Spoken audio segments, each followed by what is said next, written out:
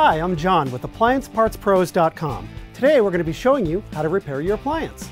We're going to show you how to install a new knob insert for your GE washer. It's a really easy job that only requires a small flat blade screwdriver, a pair of needle nose pliers, and a few minutes of your time.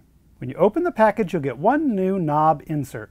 The reason why you'd be replacing the knob insert is if it's missing or if the knob is loose or falling off. Replacing the part is easy. We'll first need to remove this knob. Simply pull it straight out. The knob insert is located in a small hole on the back side of the knob.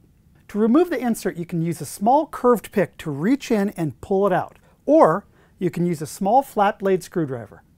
Gently bend in a portion of the clip,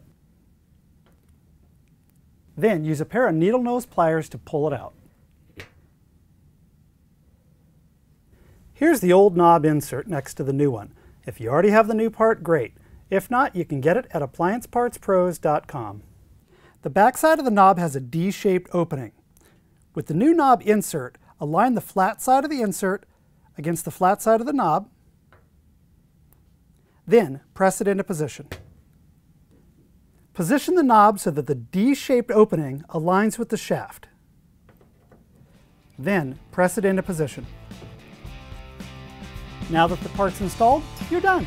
Thanks for joining us for another successful repair brought to you by AppliancePartsPros.com.